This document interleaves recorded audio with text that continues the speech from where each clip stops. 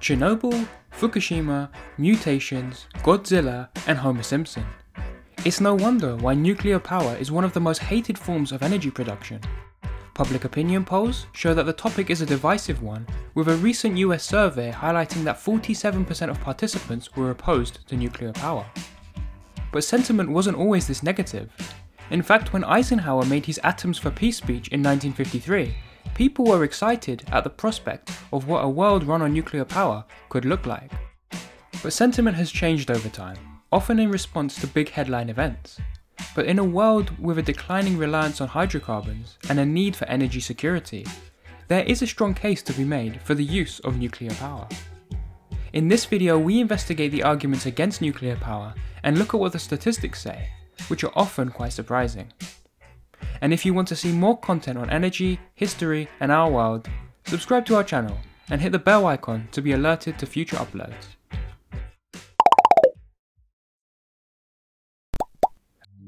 A compelling argument can be made for nuclear power. Uranium is the most energy-dense fuel on the planet, containing millions times more energy per kilogram than natural gas, oil, and coal.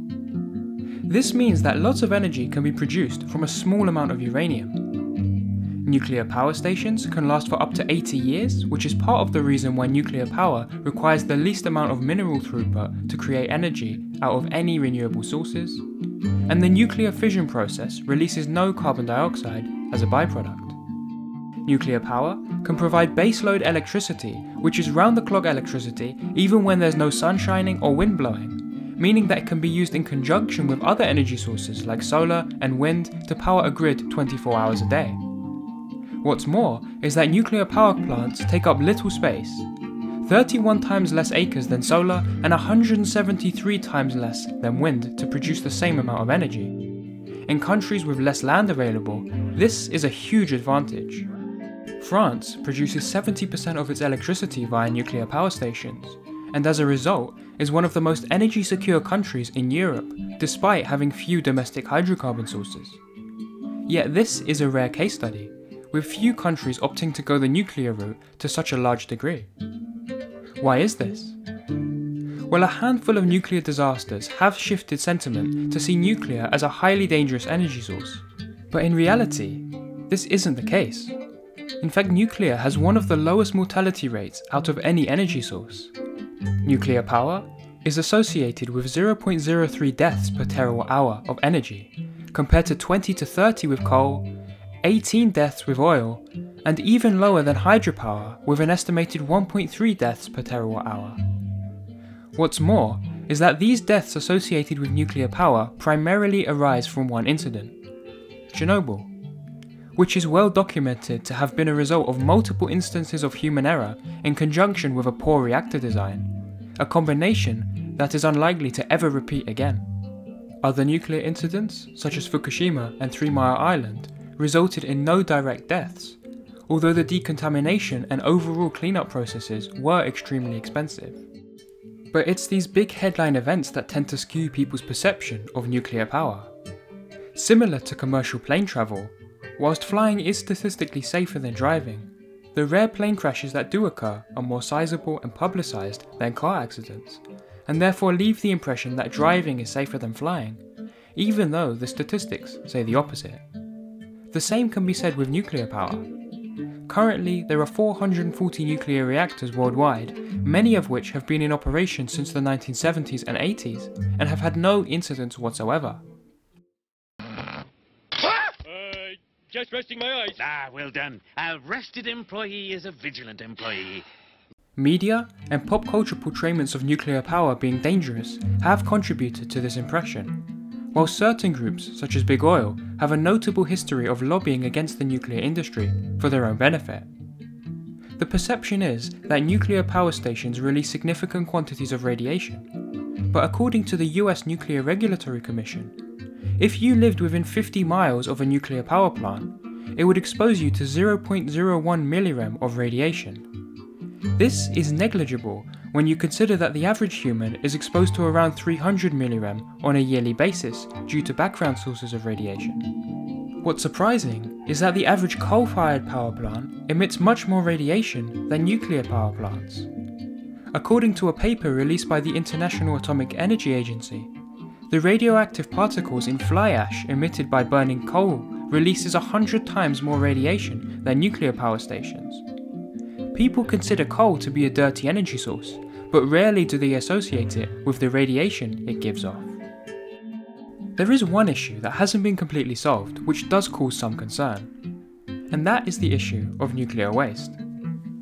When looking at the problem of nuclear waste, we see that the spent fuel, also referred to as the high-level waste, poses the greatest challenge as it accounts for 95% of the radioactivity from nuclear waste. Using nuclear fission to produce enough electricity to satisfy someone's yearly demand would only produce 5 grams of this high-level waste. So whilst in total there isn't much volume of waste to deal with, the significant challenge comes from permanently preventing the fuel from emitting radiation to its surroundings. Of this spent fuel, an estimated 96% can be recycled for more power generation or to be used in research, which partially solves the problem. But not all countries have opted to recycle this waste due to high costs and fears that the material could get into the wrong hands. So for waste that isn't or can't be recycled, the strategy is to store them in designated facilities temporarily or bury them deep underground.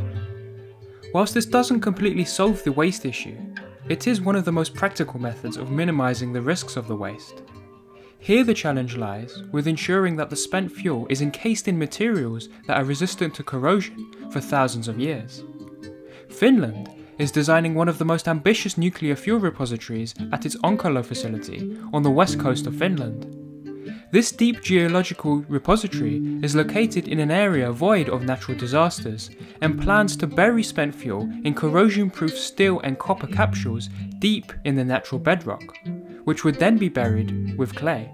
The site is expected to be operational within the next year or two and is one of the best examples of what a safe nuclear waste disposal site could look like. But significant investment has to be put into developments like Onkalo, with the total cost of the project amounting to an estimated 818 million euros. And speaking of cost, another reason why governments are hesitant to invest in nuclear plants is due to the high initial capital costs associated with their construction. Over the past 10 years, the low cost of natural gas has meant that this source has been the cheaper option to provide the nation's baseload electricity generation compared to nuclear. This is part of the reason why in the last 20 years, only one new nuclear plant has entered commercial operation in the US. The poor US government subsidies for the nuclear industry, in comparison to some renewable energy sources, has exacerbated this issue.